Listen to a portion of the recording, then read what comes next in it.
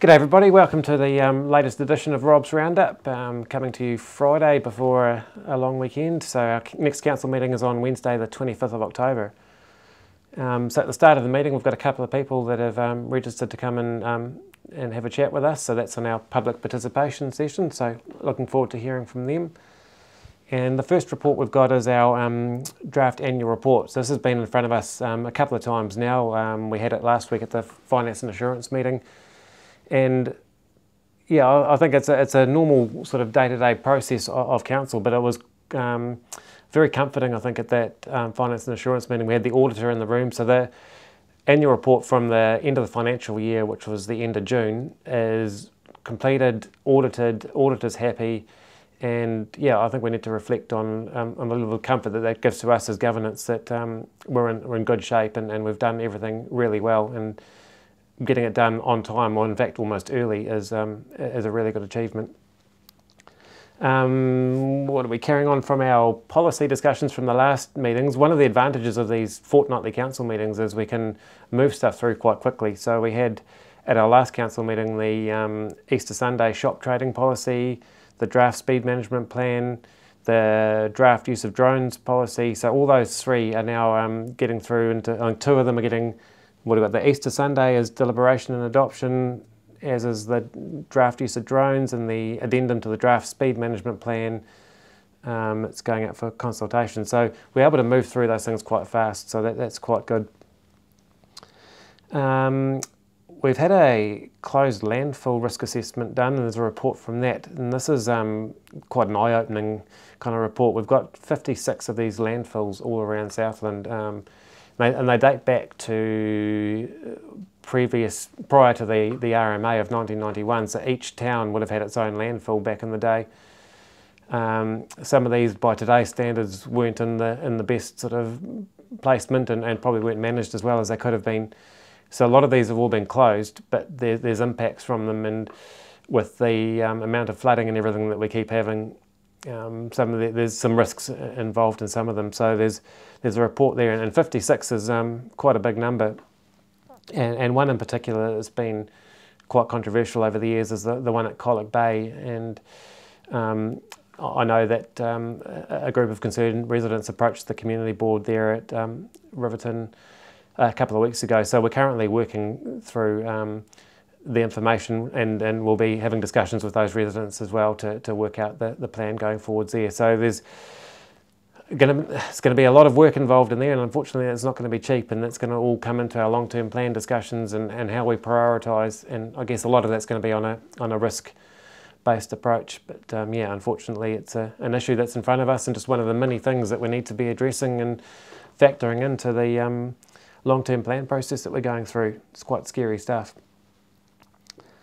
The next item is Newcastle Street in Riversdale. So this is quite an interesting one. It's a piece of land in between the main state highway and the parallel council road that runs alongside it. Normally this type of land is owned by council, and in the case of Riversdale it's owned by the Progress League, and they're basically wanting to gift it to council. We're paying for the mowing on it already, so there's not going to be any financial cost to council, and it kind of makes sense. It's land that's used by the community, and this one to me makes sense to be owned by council, and the community board have already endorsed that. So yeah, that's quite an unusual one. We've also had some money come through from the government. So this is called unbudgeted expenditure on the report. So it sounds like we're spending money that we didn't plan for, which we are, but it's also spending money that's not. We're spending government money, not our own money, so it's not an additional expense. Around cycling and scooter stands across the district. So I think it was about 62k worth of funding there to provide those. So again, noting it's not ratepayer money that's paying for it. A few months ago now we had our open spaces report come to council, and there's a lot of confusion around it, so we ended up leaving the report on the table, and we've had a new report come through with a lot more clarification around where this project is going to go, and a lot of it I think is going to end up naturally where it should go, into the long-term plan process. So it's been a project that started back in 2014, and I think with some changes in both the staff level and the governance level across councils, there's been a bit of confusion arise from this, so it'll be good to get some clarification there and some direction for the team moving forward. So that'll be a good discussion on that one, and yeah, it's good to have that back at the table and be good to get some closure on that. We've also got the Mayor's Task Force for Jobs. So I've spoken about this before. This is quite a cool piece of work that's done up and down the country, and I became aware of it obviously when I took on this role and talking to other mayors and seen some really good successful outcomes across the country. And it's basically aimed at 16 to 24-year-olds who aren't in any employment, education or training, so they're referred to as NEETs, and sort of targeting them and getting them into the workforce and employed, and giving them a purpose in life, which I think is really good. And there's some great success stories up and down the country, and it's a really good example of central government and local government working together. So it's working with MSD, and yeah, there's going to be hopefully some good outcomes there for us, and I'm more than happy to get involved in that. And there's government funding coming through for that from MSD to the tune of about just under $400,000 to help cover that. So it's not going to come at the ratepayers' expense or anything, and